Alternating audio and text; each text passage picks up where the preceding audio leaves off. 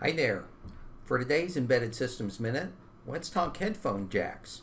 What could be simpler than that, you ask? Well, you'd be surprised. This is a smartphone jack. If we look at the close-up, we can see that it has 4 sections. That's because we need left and right headphones, we need speaker, and we need a ground or return signal. This configuration is known as TRRS, or tip ring ring shield. This is an airline headphone. It only has stereo. So it has 3 segments. Tip ring shield, or TRS.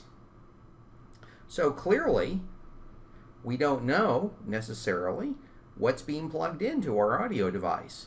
The audio device would need to check to see, is it TRRS or TRS?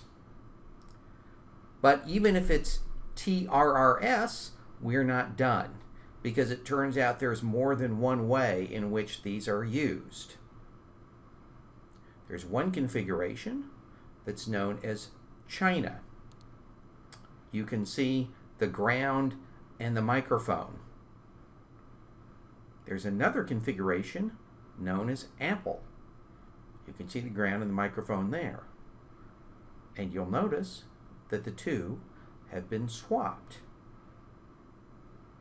So, how do we handle this? So, once we've determined that we have a TRRS plug, we then have to take the additional step of figuring out whether it's China or Apple. We can use impedance tests in order to figure out which is the ground and which is the microphone. But that means that every audio device that takes a headset jack not only has to detect TRS versus TRRS, it also has to go through a state machine to determine whether it's China or Apple. Why did this happen? No good reason. We had different groups in different parts of the world figuring out how to add stereo and microphone to headsets. They came up with 2 different solutions. They didn't talk to each other. And now it's too late. We can't force a big chunk of the world to get rid of their headsets. We can only build in capabilities into audio devices to handle the differences that we see. A little life lesson there, I think. Thanks a lot for listening.